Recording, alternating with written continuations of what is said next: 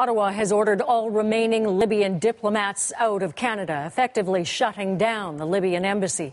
The battle for Libya's future continues to rage 6 months after it began, and a decision is looming over how much longer Canada should be involved. Julie Van Dusen reports. Libyan state television showed gruesome images claiming that NATO bombs had killed 85 people, including dozens of civilians. NATO insists it targeted military infrastructure. We had very clear intelligence demonstrating that this was clearly a military target.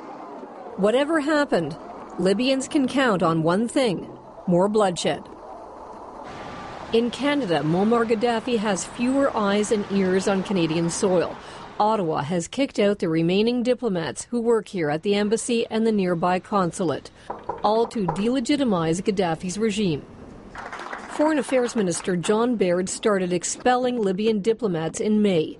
He then traveled to meet with rebels, members of the National Transitional Council. We think that the National Transitional Council represents the best hope for the future of Libya. Canada has done a great job for the new Libya. This Libyan man who lives in Canada has been a key organizer for dozens of protests in Ottawa. He urges the government to replace Gaddafi's diplomats with members of the National Transitional Council, as the British government did today. I feel safe. I would be able to walk in the embassy and say anything I want. Before, even whatever you cannot even voice your opinion. You have to say what they want to hear.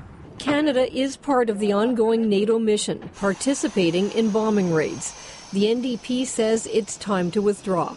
This should be the last extension. This will bring the military effort to 6 months and a half.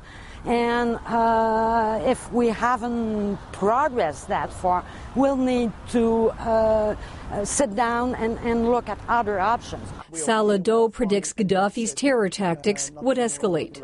If the NATO, for example, pulls out, God forbid, he will wipe out the Libyan population. The Canadian government declared the remaining diplomats persona non grata and gave them 5 days to get out of the country. But at least one has claimed refugee status in order to avoid being sent back to Libya. Julie Van Dusen, CBC News, Ottawa.